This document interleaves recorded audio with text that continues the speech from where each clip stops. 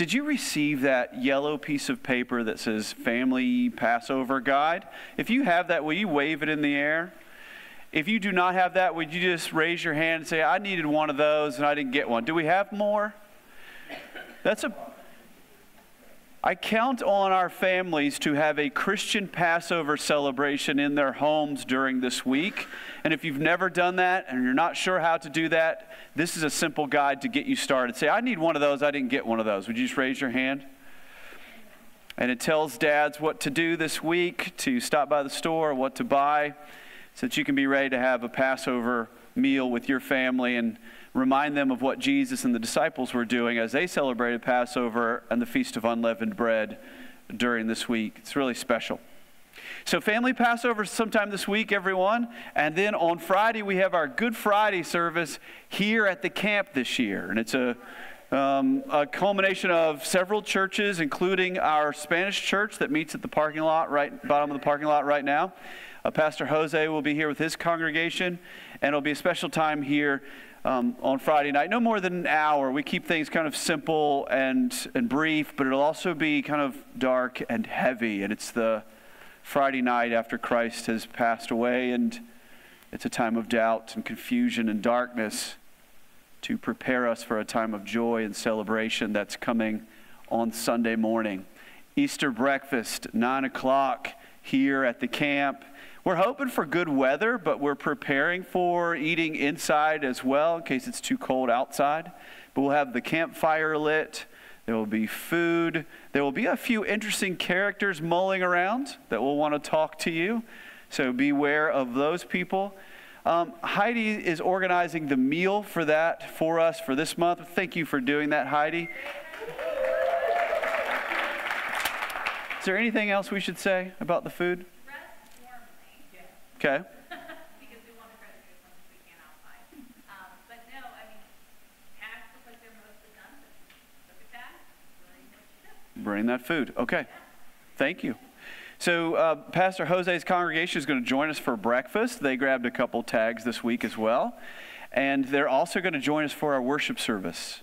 His praise team, that is his kids, will be leading us in a couple of songs as well in Spanish.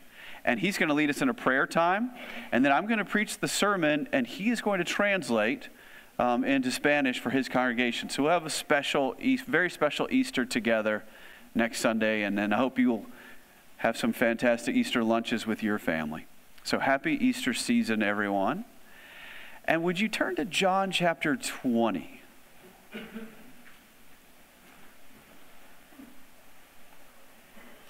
John 20 is our Easter sermon series, our Easter text, and today we'll be exploring verses 19 to 23. John 20, 19 to 23, and those references will be on the slides.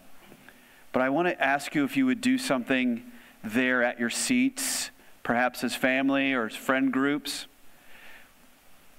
Would you look over at chapter 19, verse 35 and put your finger there? And then would you look over at chapter 20, verse 30 and 31? Put your finger there. If you are able to do this. Now, would you spend some time together reading those verses? 19, 35, 20, 30, and 31. Would you read those verses in little groups there, family groups, friend groups? Just lean over to somebody and say, hey, I know how to read. I'll read this.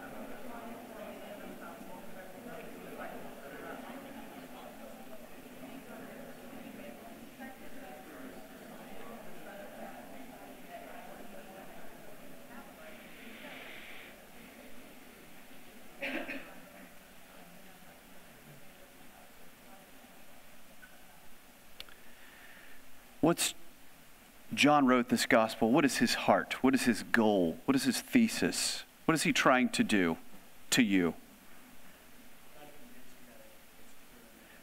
He's trying to convince you that it's true, that it's all true, that it really happened. And what's his plan? How does he plan to do that? By giving you what? By giving you eyewitness testimony as evidence, and in hopes that you will believe. He doesn't know you. He knows that there will be people reading his book. He knows that it has been sewn into a codex along with Matthew, Mark, and Luke called the Gospel. And people will read it, and it will be the eyewitness account, the best historical accounts, strong historical accounts that we have of the life and resurrection of Christ. And he hopes that when you hear it, most people will be hearing this, but then many people will be reading it, that you will respond in faith by believing that it's true and that it will change your life. You might find life in the name of the Son of God. So, how many of you will be really honest on a Sunday morning? Somebody says, I'm not honest on Sunday morning. How many of you will be really honest on a Sunday morning and admit that you have a skeptical side? That there is a skeptical side to you. You have found use for, I'm trying to remember who raised their hand. So you found use for skeptical Jason. You have found some use for skeptical Aaron. You have found some use for skeptical Tamara. Right? They have their uses. I have my uses for skeptical Trey. Yeah. Skeptical Trey keeps me out of some trouble. And he helps me write sermons. But he's pretty annoying sometimes. Especially if you're a person who has the spiritual gift of faith. You don't like... Skeptical Trey will drain the faith right out of you.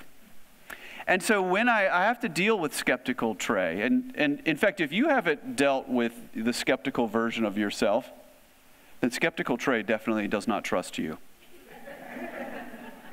Skeptical Trey doubts that you have genuine faith, honestly. He does. This is skeptical Trey speaking. I doubt you have genuine faith if you have not dealt with the skeptical version of yourself. Because you're going to carry that version of yourself throughout the rest of your life. So you might want to have some sit-downs. And one of my sit-downs this week with skeptical Trey was to say, okay, you've spent 20 hours poring over a text of Scripture. You know what it means, but here's the thing: do you believe it? And skeptical Trey is like, the other Trey is like, yeah, I believe it. I just know that's the right answer. I'll just say that's the right answer. But skeptical Trey doesn't answer that quickly. And so I get a little annoyed with him, and I say, skeptical Trey, sit him down in my office in that chair in there, and I ask him this question often: what is it going to take? And I still haven't gotten over that one yet. Jonathan, we bring that first slide. What would it take? Skeptical Trey, what would it take? And he comes up with some interesting answers, like a miraculous sign. Okay, well, what kind of miraculous sign would it need to be? And skeptical Trey, I give him an idea. Skeptical Trey, how about this is a miraculous sign? He goes, no, I'm pretty sure I could explain the miracle right out of that. Okay, well, how about this miraculous sign? Nope, I think I could beat that one too. And you get that right down to the heart of it. It's skeptical Trey. There is no amount of evidence, right? There isn't an amount. He's a true agnostic. He's a truly a radical skeptic. There isn't. What about a near-death experience? I don't know. I'd like to think that would do it. Skeptical Trey answers, maybe, right? And then skeptical Trey gets really discouraged when I tell him, here's the thing, skeptical Trey. Do you like being skeptical? Not really.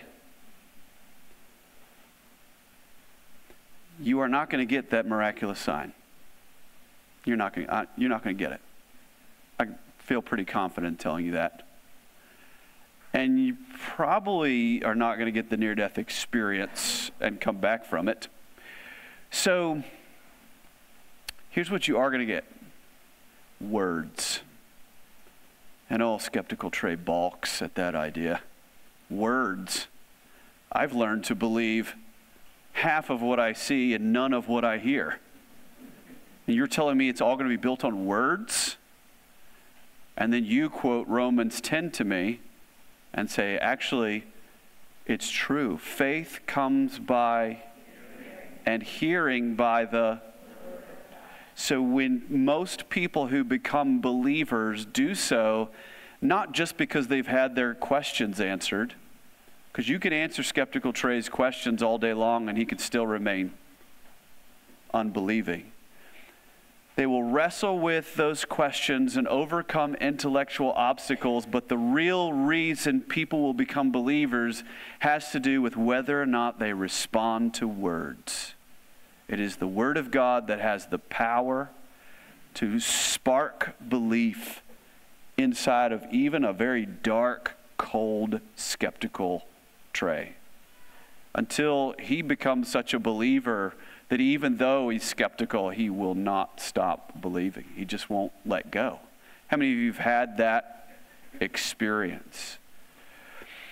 So deal with the skeptical version of yourself by asking them this question: what would it take? What would it take for me to be so sure and so glad about Christ that I would commit my life to Him and to His continuing mission in this world? That would be miraculous. What would it take for me to be so sure and so glad about Christ that I would enthusiastically commit my life to Him and to His continuing mission in this world? A miraculous sign, a near-death experience, or words? And if I did decide to do that, what would it look like? Turn with me to John chapter 20, and our text today is verses 19 to 23. And let's do this. In the honor of the reading of God's Word, let's stand together. And I'm going to ask Teague if he would come up here and read these verses out loud. So John chapter 20, and just follow along as Teague reads 19 to 23. On the evening of that day, the first day of the week, the doors being locked where the disciples were for the fear of the Jews, Jesus came and stood among them and said to them, "Peace be with you." When he had said this, he showed them his hands and his side. Then the disciples were glad when they saw the Lord. Jesus said to them again, "Peace be with you. As the Father has sent me, even so I am sending you." And when he had said this, he breathed on them and said to them, "Receive the Holy Spirit. If you forgive the sins of any, they are forgiven them. If you withhold forgiveness from any, it is withheld." And the entire camp said, Thank you. Teague, would you just pray over this time we have? Dear Lord, thank you for this day that we have Palm Sunday, just to give us some reminders. Number one, we're reminded that you are always worthy of our praise. And if we don't praise you, even the rocks would cry out, even all creation would. And Lord, we also remember that your plan is so much bigger than sometimes what we think, God. And help us to just remember that this week as we are ramping up for Easter and Good Friday. Help us to be reminded that we want to be in your will and in your plan, your larger plan for our life. And Lord, please fill Pastor Trey with your Holy Spirit as he brings us your word, and help us to have a good rest of the day. Amen. Amen. Thank you, Teague. Thank you, everyone. Please be seated. Some of you have been keeping up with things by making notes in your John notebook.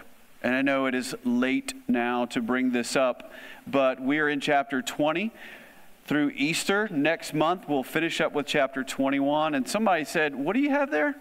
I said, "What are you holding there?" "What is that you've got there?" "I haven't seen one of those." "Who's that person?" I never bought one of those." "Who is that that's in this room?" I didn't get one of those. That looks like a nifty little blue notebook. You didn't get one of these? Lee, this one's yours. Thank you. Yeah. So you can make notes in there and circle it, because we believe in studying Scripture. And let's pause for just a second and say, I'm so thankful for two different elements in the service today. We have a couple different elements in the service next Sunday with new friends. But today I'm just very thankful for our praise team, for Wildlife One, thankful for Keith Frazier, and Skit team. So all of you, thank you very much. Thank you very much. We're not that big fancy church that has tons of drama people on staff, everybody. All these folks that minister to you on Sunday mornings, they're doing it out of the goodness of their hearts. Thank you all, so many volunteers, precious volunteers that make this congregation ministry happen. Thank you guys so much. Okay, let's begin. First couple of verses here, verse 19. Then the same day at evening, being the first day of the week, when the doors were shut where the disciples were assembled for fear of the Jews, Jesus came and stood in the midst and said to them, everyone, be with you. When he had said this, he showed them his hands and his side. Then the disciples were glad when they saw the Lord. And let's pause here for just a moment and let's say this. Jesus showed himself to his apostles, his disciples. He wanted them to know that it was really him. Jesus showed who he was to them because he wanted them to know that it was really him. And when he came into the room in verse 19, it's the same day, isn't it, everyone? Which means it's the same day as chapter 20, verse 1. So it's just evening time now. It's still Easter Sunday. It's the first day of the week. And incidentally, this is why churches worship on Sunday and we no longer observe a Sabbath on Saturday. Churches, early as the book of Acts, began to meet on Sundays because it is the day of the resurrection. And so I've heard someone say, well, that doesn't make sense. All those years of Mosaic law having worship on Saturday, they wouldn't switch it to Sunday. And that makes us all go, hold on, something kind of big happened on Sunday. Right? Which meant that the church, every time the church met and every time the church meets today, at the very heart of everything we do is worshiping a Christ who is arisen. Every Sunday is Resurrection Sunday. And all the people said, because if that's not true, all the rest of it is in vain. Every Sunday we meet as a reminder to celebrate and worship Christ. And Jesus showed his disciples that it was really him when he came into the room, even though the doors were shut. They had closed them, and we're told elsewhere they're locked. And most homes during this time had a kind of lock or bolt on the doors. And the disciples had good reason to have the doors locked. They've seen what happened to Jesus. And there's that little phrase, why have they closed the doors? Why are the doors locked, everyone? You could do a sermon series that follows that phrase through the Gospel of John. And it would be an interesting study because you'll see that it appears often in John's Gospel for fear of the Jews. Will you say that with me? For fear of the Jews. John's Gospel tells us that the Jewish leaders were ready to ban you from the synagogue if you spoke openly about Christ. So remember the parents of the blind son? They didn't want to come right out and say what happened to their son. You know why, everyone? Help me. For fear of the Jews. Did you know that there were even members of the Jewish leaders themselves that believed in Christ, but wouldn't come out in public with it, everyone, for fear of the Jews? People were truly afraid that they would be banned, that they would be persecuted, because the Jewish leaders had put a lot of fear in people, and the disciples experienced that fear. So they've got the doors shut, but somehow that didn't stop the resurrected body of Christ from appearing. And by the way, the disciples, we should be thinking of 10. Now, throughout the Gospels, there could be hundreds when the word disciples is used. But in this case, we're talking about a number that could fit in the room. We're probably talking about 10, which is the 12 minus Thomas and Judas. Right? Thomas just happens to not be there for a very important reason we'll find out next week. So the 10 are together in this place, probably eating, and Jesus appears there and says to them, "Peace be with you." The written account is eirene humin, which is Greek for peace be unto you. But Jesus did not speak Greek. Jesus would have showed up and said the words shalom, which is a shortened version of shalom aleichem. Peace be unto you. So let's say shalom aleichem, everyone. Which is something that you would go and say to people. When you saw them on the street, you would say, shalom, shalom, which they understood meant shalom aleichem. On the Sabbath, you would say, Shabbat shalom, have Sabbath peace be unto you. And when the Hebrew people said peace to you, they weren't just saying, hey, peace. You know? They weren't just saying, I know. They weren't just saying, all right, that's the best I've got. But they meant there was a heavy meaning to the word shalom. It didn't just mean be calm. It didn't just mean peace in the Middle East. It meant may you be whole. May you be healthy throughout. Body, mind, soul. May the shalom wholeness of the Lord be upon your life. Now, no one went around and said that. You know, the Walmart greeter, if they, speak to you, they say, hi, good morning. And you say, may the wholeness of the Lord. They wouldn't say that. They would just say, shalom, shalom. And that's what that meant. So if you took time to think about it, you would understand that. So you would say shalom, and you would say it as a conventional greeting. In fact, if you're around Jewish groups or synagogues or Jewish schools, you'll hear, one time I was around a little Jewish school, and it was preschool, and a bunch of tiny little kids with their little yarmulkes, little guys with yarmulkes. All the girls are named Esther, and Emmanuel, there was a little girl named Emmanuel, and they were walking by, and the rabbi would come out, and I would watch all the kids. It was so great. Shalom, Rabbi, shalom, Rabbi. And rabbi would say, shalom, little ones. But it's something that you would get used to saying it a lot, but it really had a meaning. So what you're going to find is Jesus is going to say this twice. If you read on, you're going to find out that he's actually going to say it a third time next week. But today he's going to say it twice. So the first time he'll say it, it'll sound a whole lot like this. Hello. It's a conventional greeting. Hello, everyone. Good morning. How you doing? What's up? Right? So if you were to show up in the room and nobody knew you were there, you might say, hello, shalom.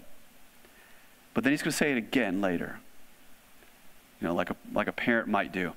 Shalom. And you go, yeah, shalom. And then they look at you and go, shalom, right? He's going to punch it full of a little extra meaning later. But right now he just shows up and basically says, hello. That's kind of surprising to this group of people who thought they had shut the door pretty well.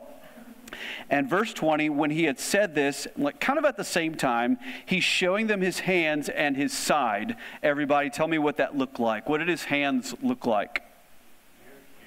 Right? He had nail holes or a wound. He had a scar of some type there. And keep in mind, this is his resurrected body. All right? And what else did he say? He shows them his hands and his side, which what does his side look like? Right? Because that was pierced to make certain that he was dead. And that's right, dead. And I know that for many of us, this is pedantic, but everybody, it was so important for the early church to make this statement. That the Savior crucified is the King risen, and the King risen was the Savior crucified. This is not a mystical resurrection. This is not a figurative resurrection. This is not a spiritual resurrection. This is a literal, physical resurrection from the dead.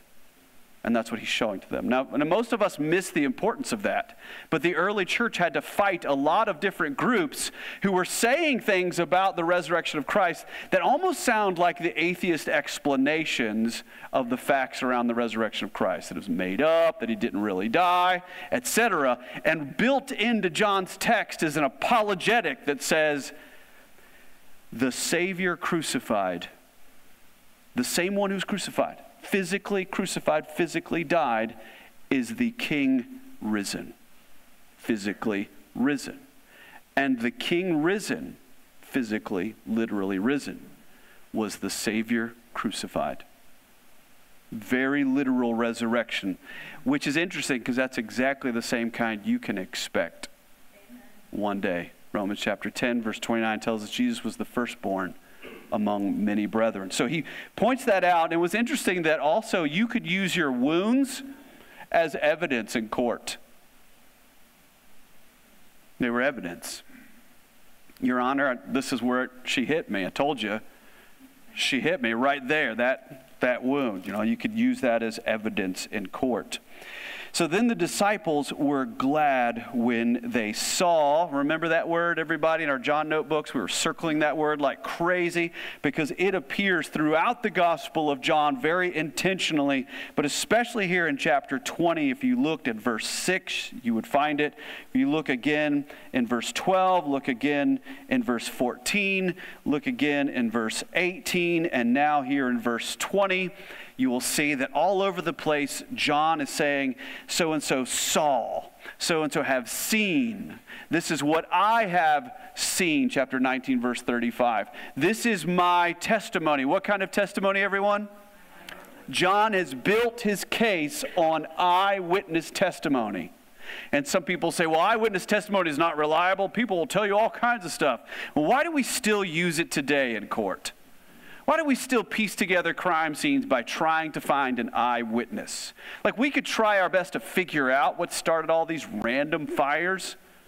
Man, they were all over the place. I thought they were just down in Strasburg, but turns out they had them in Culpeper County, and we drove past one in Orange and all over the place.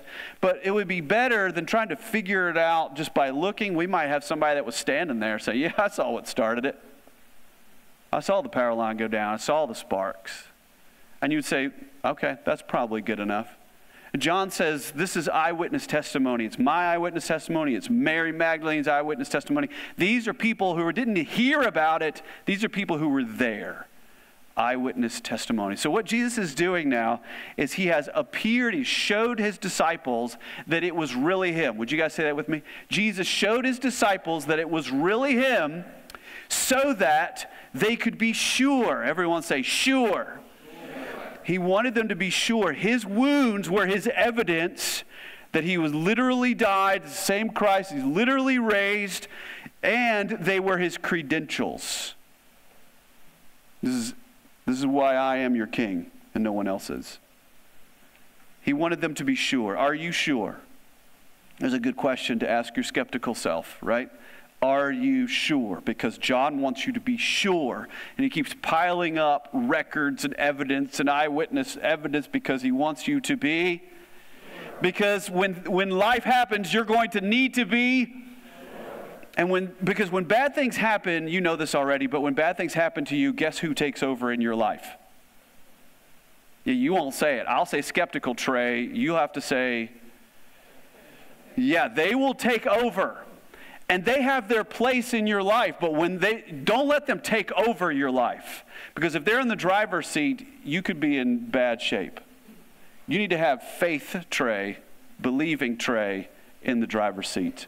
Okay, but when bad things happen to you, skeptical version of you will take over and bad things could happen. And it's in that moment that John wants to give you this ahead of time to keep that from happening so that you can be sure. All right, sure. So many of you are not in a hard time right now, like the one you're going to be in. These are the days to build up your certainty against the days that are coming. Right? John wants you to be sure. Jesus showed his disciples it was really him so that they would be sure. And here's the second one, so that they would be glad. They were pretty sad, everyone. So that they would be glad. Jesus showed his disciples that it was really him so that they would be sure and so that they would be glad. Glad about what? Can you imagine that skeptical Trey could even be glad? He wants skeptical Trey to be sure, and he wants skeptical Trey to be glad. What would make skeptical Trey glad? What would make these people glad? Jesus is alive. And what does that mean? Would you say that again? Would you preach that to us? Just say it to us. Tell us that again, that we can believe it. Tell us again. There's our greatest joy, and that your joy might be full. Jesus said, pretty soon you're not going to see me anymore. Remember when he was in the upper room? Pretty soon you're not going to see me anymore. Then you're going to see me again, so that your joy may be full. And then I'm going to give you a kind of joy that no one can take away. And it is a kind of joy that basically says, this kind of joy where even skeptical Trey says, it's all true. Which means, what's all true? Okay, let me go back over this. That means that he has gone to prepare a place for me. In his Father's house there are many mansions. That that I'm adopted into Father God's family. That I will arrive in this heavenly country and spend eternal life with Father God and with all of his people and with his Son. It's all true if the resurrection is true. And Jesus has shown them that it's really him so that they would be sure and so that they would be glad. And let me repeat this first part. Jesus showed his disciples that was really him, and then gave them the keys to the mission. And then gave them the keys to the mission. This next part is John's Great Commission. Right? Every gospel account has the Great Commission. Matthew, Mark, Luke, everyone has a version of the Great Commission. This is John's. Verse 21. So Jesus said to them again, everyone? Good, but it would have sounded more like? I like that second part you just did. Shalom Aleichem. Let's try that again. Shalom Aleichem. Peace. Aleichem is be unto you. Peace be unto you. So he said it once, just like we talked about. Shalom. Everybody say that back to me. Shalom. It's like, good morning, shalom. And then later on, now he showed them his hands. He showed them his side. And they're all glad. And he does it again. Shalom. Which at first sounded like hello, but now it sounds like this. Peace I leave with you. My peace I give unto you. Not as the world gives it. Peace be unto you. In this world you will have many tribulations, but be of good cheer, for I have the world. It sounds a little more like that this time, doesn't it, everyone? Why are they going to need that kind of peace? Because he's about to send them. They're going to need that shalom. Peace to you. As the Father has sent me, I also send you. I'm going to give you 3 S's here because that's what preachers do. Jesus now is giving them the keys to the mission, and it is a sending mission. Would you guys say sending mission? It is a sending mission. Here are the keys. I'm giving you authority. He says that exact thing in Matthew 28. All authority has been given in heaven, on earth has been given to me. Therefore go and make disciples of all the nations.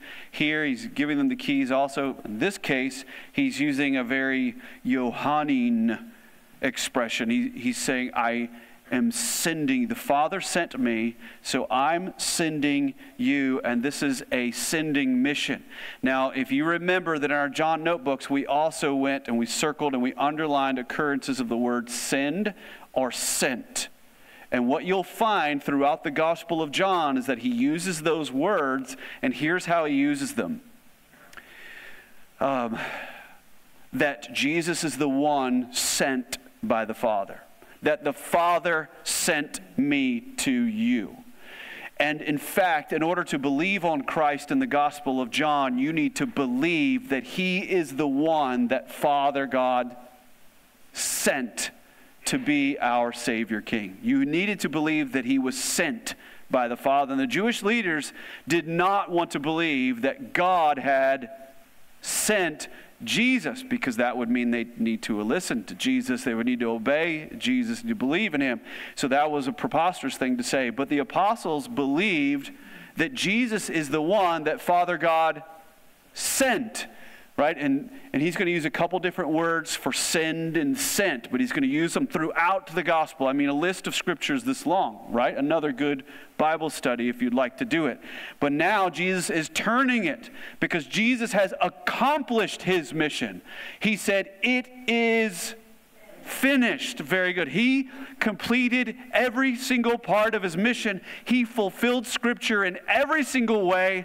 And we saw in chapter 19, he was even fulfilling Scripture after he died, when the blood and water flowed from his side. He's even fulfilling Scripture there. Chapter 19, 35, 36, 37.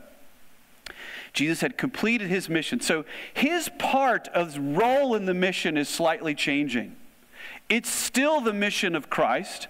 In chapter 17, in his high priestly prayer, Jesus makes it clear that he's still involved in the mission.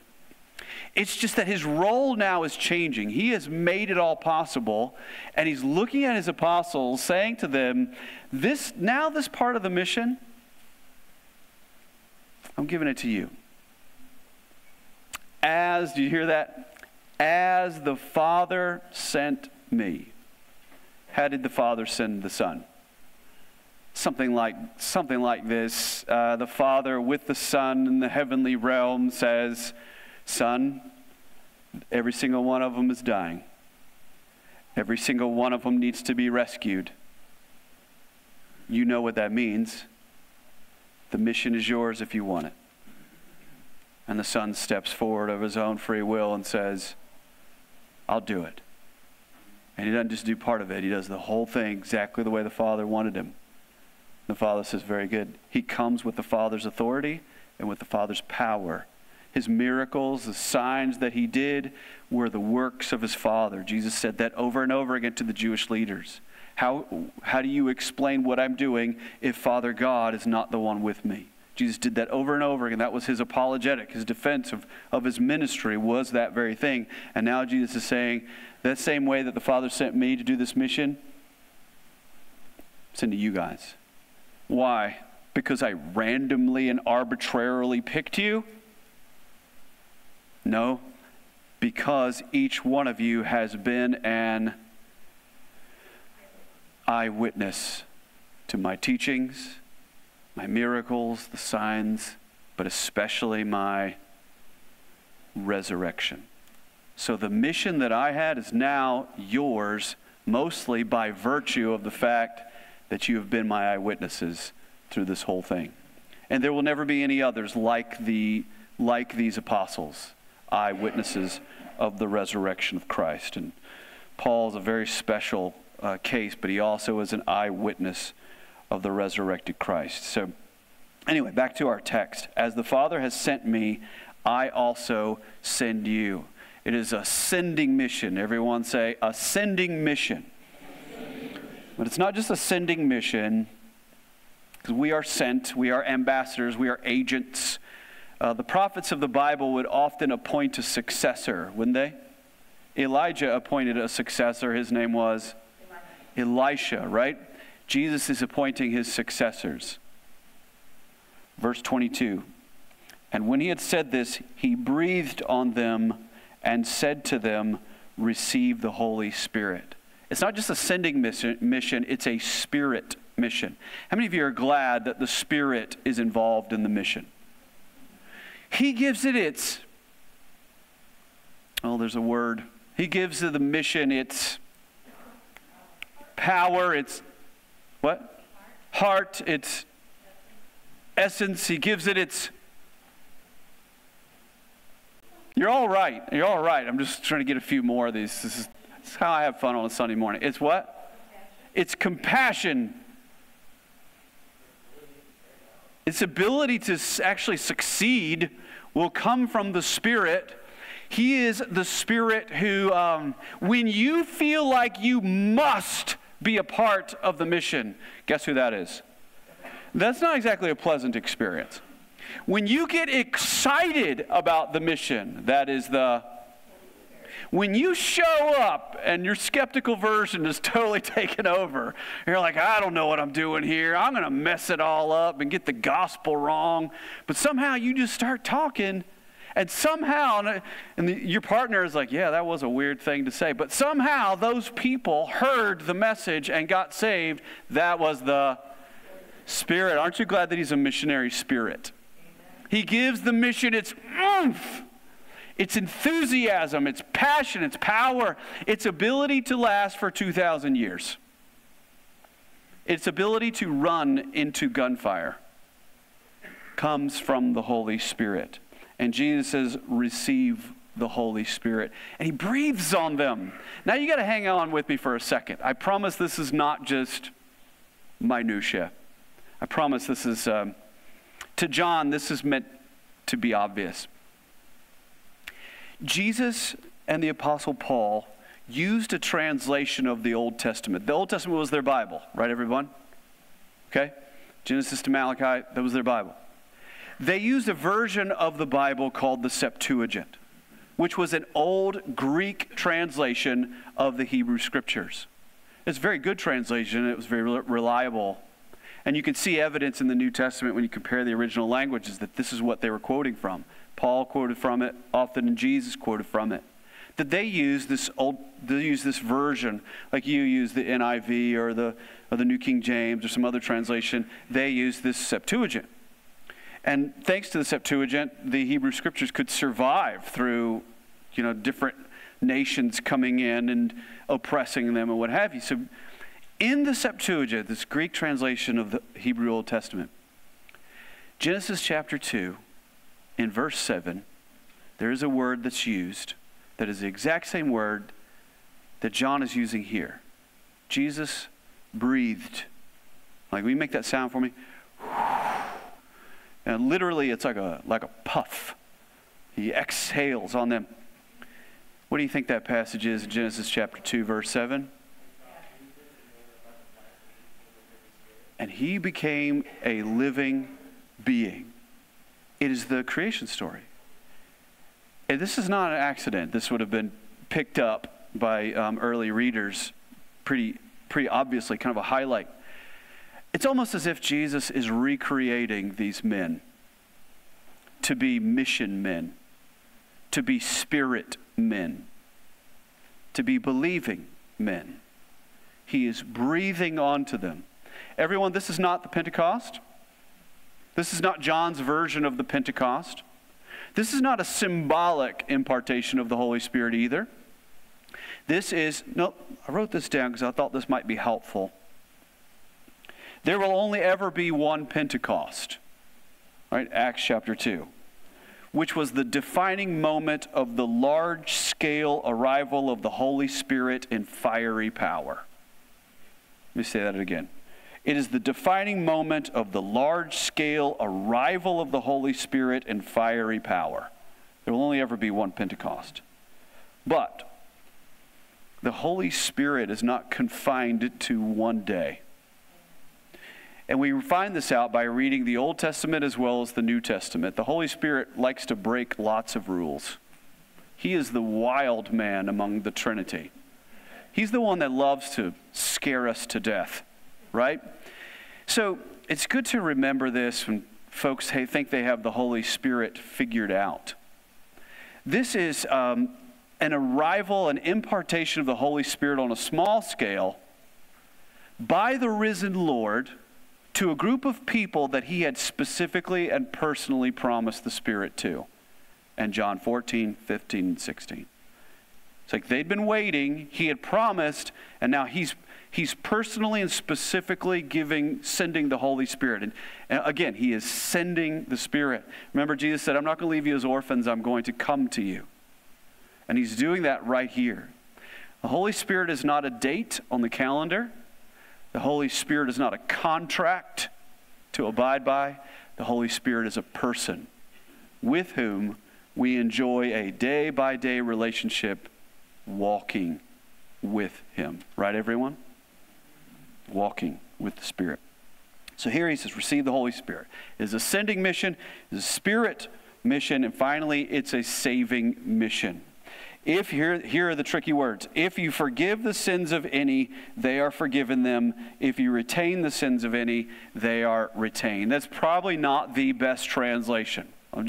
We won't go into the details. We don't have enough time. That's probably not the best translation. Some of you have the word forgiven used over and over again. That's probably not the best translation either. Because the idea of here is that forgiveness is in there, but the idea is holding something, taking hold or letting go of something. That's kind of the idea. So what we get from that is this is meant to be somewhat figurative. So if you read it the way it is and don't understand that there is some figurative nature to it, you're going to interpret it the way our Catholic neighbors do, which is what? The apostles have the ability, and the apostles and the priests, of course, coming from the apostle Peter, they have the ability to either forgive your sins or not. And that makes you go, really? And the skeptical version of you says, really? Because you go, wait, why wouldn't Paul have said anything about this ability? It's kind of an important ability to use on the mission field, right? Like Garrett, you guys probably didn't use that. It's, hey, Kay, don't worry, I just forgave your sins. Boom, forgave your sins. Boom, got yours. Woo, that was a lot. Your sins, right? You would probably need to make this a part of your everyday theology. And I'm sorry for being silly, but it's not. It's not in the epistles, and that's not the best way to interpret what Jesus is saying here. But we all admit that when we read this, it reminds us of a text in Matthew chapter 16 where Jesus talks about I am giving you the keys to the kingdom. Remember that? Whatever you bind on earth will be bound in heaven. Whatever you loose on earth will be loosed on heaven. And all of us go, yeah, right, I remember that. I don't know what that means either. Right? But we did spend quite a bit of time on this passage before about the keys. So if you would, just hang with me here. Let me start with this. If Matthew 16 is Matthew's version of Jesus giving the keys of the kingdom to the apostles, and that's a different interpretation, a different meaning, then here he's giving the apostles the keys to the mission. I'm giving you the keys. Oh, and I forgot to bring my prop. Help me out, somebody with props. What am I looking for? Thank you. Please. Yes. Thank you very much. Good. Did these rattle? Thank you, Teague. Right. I'm giving you, because you know this sound. What does this mean? What does this mean when Dad does this? It means let's go. Okay. All right, give me another. What else could it mean? I found them. That's good. What else? Sorry? I got a twitch. Hey, I've always wanted this Cadillac Escalade. And I've always wanted to buy a brand new one. Ella, take her out. All right, what did I just do, everyone? Give her the keys. Now, what does she feel? What does she feel? Power. He likes me more than you guys. Power and how's she going to feel? She gets behind the wheel of this Escalade. She's adjusting the mirrors. How does she feel? Sorry, I can't focus on one of you at a time. Try that again. Excited. She's excited. We're going to use a couple of key words. One of them is she's very responsive. She feels responsible for what happens to this Escalade. She feels empowered because she has authority over this Escalade. I'm giving her all those keys. Yes. So let's do this. As I think the keys is the best way to understand this passage. Jesus is giving the apostles the keys. You want to collect these back. Jesus is giving the apostles the keys. That was a great throw. This is a really bad catch. The best throw. We didn't rehearse that at all. He gives them the keys to the mission. So now, I'm going to use another word in just a second. We've already used the word authority and responsibility. So you might want to, because that's the way it works, doesn't it, adults? Young people, this is the way it works. You want the authority to drive, but with the authority to drive comes the responsibilities. If you kill somebody, if you wreck, if you hurt yourself or your siblings or whoever's riding with you, the taxes, the insurance, right? The payments, the gasoline, the maintenance, the oil changes, tire rotations. You're the one that needs to know this, because I want you to have the keys, because that's the authority. That's the fun part. But also with that comes the responsibility, the weight, the gravity, but how many of you are bosses in here? How many of you have people under you? Just curious. How does it work when you give them the responsibility of a job but not the authority over the job? How does that work? What happens? It doesn't get done? Because you've just made them responsible for 5 or 6 people under them, but you haven't given them the authority to discipline those people and make them do their jobs or fire them even. So now they're in a position where it's kind of a no-win situation for them, right? They need some level of authority to go with that level of responsibility. And you leaders, you managers, you know that kind of a thing. this is his figurative way of saying, I'm giving you both the responsibility and the authority. So I'm going to use this other word, and maybe for some people it'll help. I'm giving you full discretion. Full discretion. In Matthew 16, I'm giving you full discretion over your own congregations. You have the authority over your own doors. You lock them, you open them. That's totally up to you. The responsibility and the authority is yours. Here in John chapter 20, he said, I'm giving you all the keys to the mission. Every bit of it, I'm giving it over to you. The Father sent me, I'm sending you. He gave me a certain authority. And you know what I did with it? I'll give you an example. You know what I did with it? Jesus uses his authority this way. He's preaching to the Jewish leaders, and then at the end of it, he says something, I'm be paraphrased, something like this. And I think chapter 9, something like this. But you deem yourself blind. You are blind. So you won't believe. Like, how can he just say that? That seems like that would be a mission killer right there, wouldn't it? Right? By saying to a group of people on a mission trip, but you're blind, so I'm going to these people. He was practicing full authority over the mission. And you see that exact thing in the book of Acts, now where the apostles have accepted the keys. The responsibility and the authority is theirs. And so they do things like, but I preached to you guys and you wouldn't listen, so you've decided that you're unworthy of the gospel. Whoa, how do you say? I thought you had to please everybody in ministry. And she's like, so I'm going over here.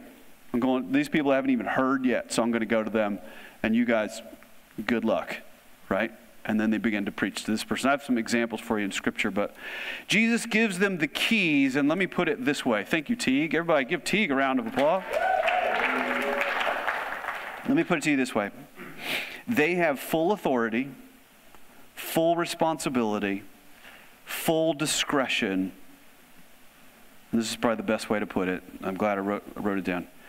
Full authority, full responsibility, full discretion for all the forgiving power of the gospel message. Does that make sense? Jesus is not saying to them, you have the ability to forgive sins or not. What Jesus is saying is, I'm giving you authority, responsibility, and full discretion for all the forgiving power of the gospel message. It's in your hands, it's in your court now. If you go and preach this to people, then they'll have the opportunity to hear and get saved. If you don't, they won't. The keys are yours. In other words, Jesus is going to continue to be a part of the mission, but in other words, it could sound like this. It's yours now. Maybe you just write that down. For some of you, you get what I mean by that. It's yours now. I don't need the Cadillac Escalade anymore. I've got a bicycle from Walmart. That's yours now. You take it. That means the responsibility is yours. The cool factor is yours. The authority is yours. It's yours now. I've done my part. I bought it. I paid for it. Right, everybody? I paid for that Escalade. I've made it possible for you to drive it. Now it's yours. The mission is yours now. He's still going to be a part of it, everyone. Don't get me wrong. But he's giving them full discretion. Would you read this with me? Jesus showed his disciples that it was really him, and then gave them the keys to the mission. And it was a sending mission. It is a, thank goodness, and it is a saving mission. Jesus showed his disciples that it was really him, and then gave them the keys to the mission. And I want to close this way today. What would it take? What would it take? This is where we started. This is where we'll finish. What would it take? This is my last slide, Jonathan. A miraculous sign. Somebody said, even my skeptical tray would even welcome a near-death experience, if that's what it would mean to finally believe. And then we look at Scripture and we find out, here's what we get. Words. And that doesn't sound like much at first. And then we remember that Romans chapter 10 says that God has engineered this whole belief thing this way. That God will say something, and based on those words, you'll either believe it and it'll change your life, or you won't. But the Word of God is your best chance. So I have a question for you, and I thought this would be a good way to end. What would it take? What would it take for your skeptical self to be so sure of Christ and so glad about Christ that you would commit your life to him and to his continuing mission? It's the first thing. With that, what would that look like for you?